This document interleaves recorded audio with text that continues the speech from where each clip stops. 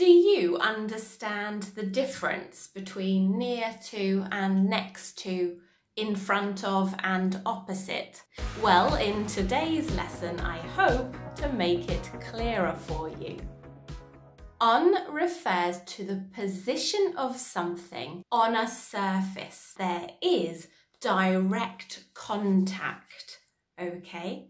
It's not separate, it's on the surface. The computer is on my desk. I sit on the sofa to watch television.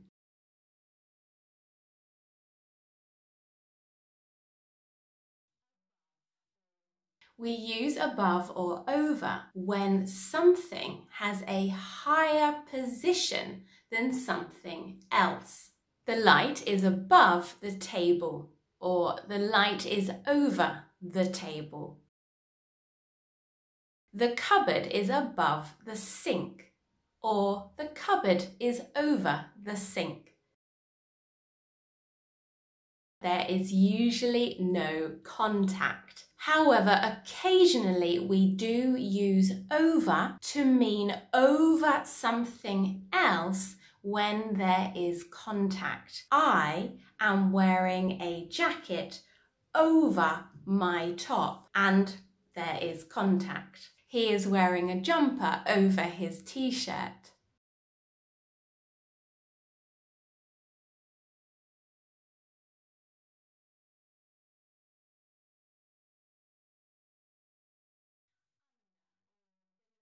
We use under or below to indicate when one thing is lower than another thing. The cat is under the table. Like the example with over, we can use under when there is contact. My top is under my jacket. He is wearing a shirt under his jumper.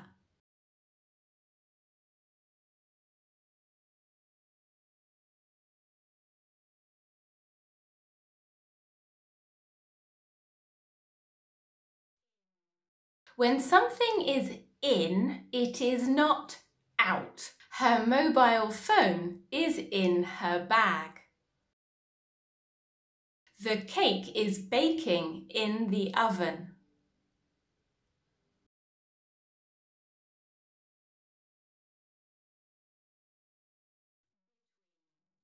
Between is used to indicate the space in the middle of two people, two objects, or even two places. She is sitting between her colleagues, Alex and Rose.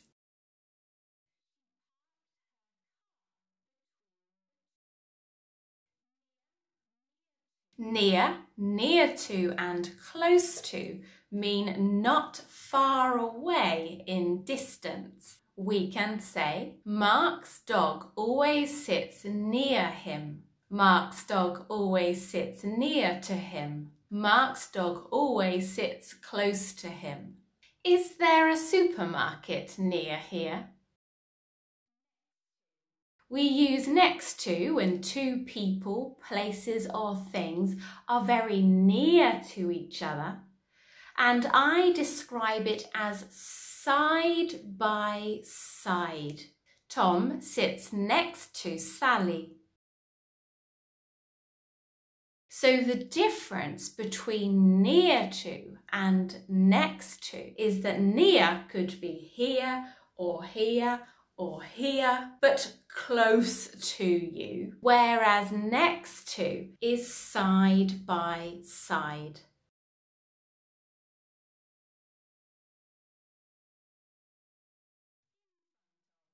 In front of means further forward in relation to something else. The fire engine is parked in front of the fire station. If referring to people, then we usually mean like this. Imagine you are in a queue. British people love to queue. When they queue, usually they look in the same direction. Person B is in front of person A. Person C is in front of person B. Remember, they are all looking in the same direction. Behind means at the back of. The red car is behind the blue car. Using the same example of people in a queue, we can see that person A is behind person B. Person B is behind person C, and person C is behind person D. Opposite means to be on the other side, facing. The two men are opposite each other. So what's the difference between opposite and in front of? Well, with opposite, people are usually face to face. Instead, with in front of, it is about the position of being before another person.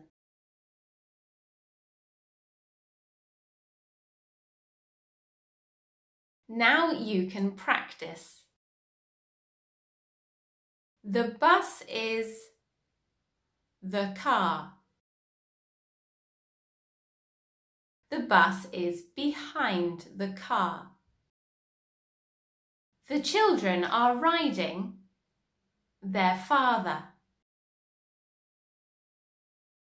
The children are riding in front of their father. The boy is his friend. The boy is opposite his friend. The lady is her colleague. The lady is next to her colleague. They are walking side by side. The park is the school. The park is near the school. The dog is its bed. The dog is in its bed. The books are the shelf.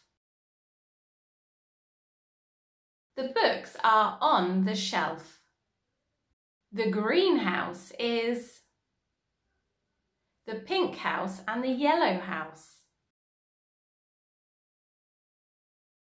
The greenhouse is between the pink house and the yellow house. The two girls are their umbrella. The two girls are under their umbrella. The kite is their heads. The kite is above their heads.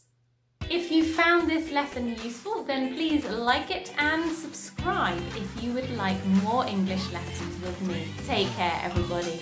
I hope to see you all again very soon.